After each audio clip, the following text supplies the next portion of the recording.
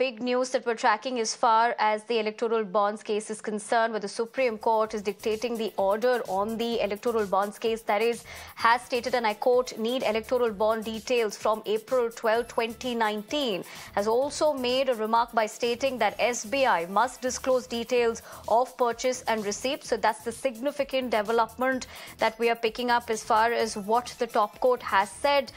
In fact, it has also stated that CJI to the SBI to submit electoral bonds purchase, political parties who receive contributions through electoral bonds from April 12, 2019. So that's the significant development. The CJI has also remarked that all details shall be furnished, and they direct the SBI chairman to submit an affidavit on 5 p.m. Thursday, that is. Big news that we're tracking as far as the electoral bonds case is concerned, where the Supreme Court is dictating the order on the electoral bonds case. That is, has stated, and I quote, need electoral bond details from April 12, 2019.